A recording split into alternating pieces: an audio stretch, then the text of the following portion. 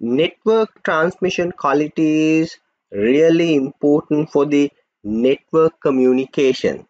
So when traffic volume is greater than what can be transported across the network device, we have to have kind of a mechanism to hold the traffic for a certain time and release it section by section or portion by portion to the interface based on the memory and hardware resources which are available in that particular device. When it comes to this prioritization, queuing is really important.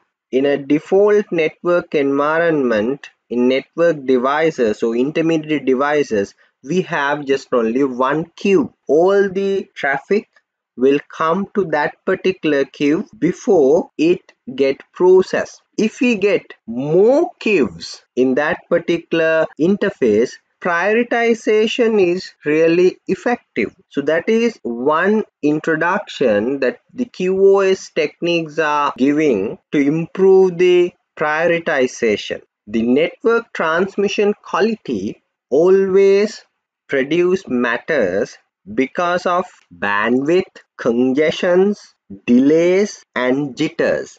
So network bandwidth is measured in the number of bits that can be transmitted in a single second, or we call bits per second.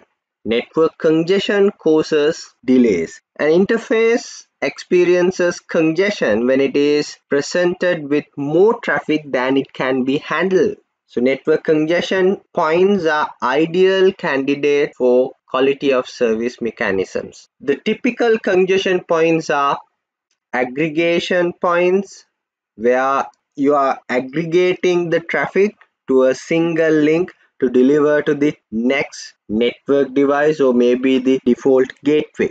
The next congestion point is a point where you get lower bandwidth comparing to the another interface bandwidth, maybe the uplink bandwidth, 1 Gbps uplink with 100 Mbps downlink. So speed mismatch in two interfaces are also creating congestion points. And then low bandwidth ISP connections comparing to the local area network.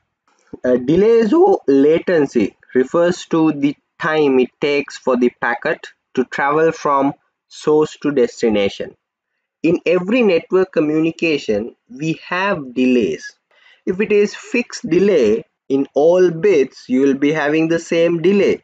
Once the communication started, it will start with a fixed delay, and that delay will continue until you send the last bit. It is easily addressable delay, and sometimes we don't want to bother about that fixed delays. If we have variable delays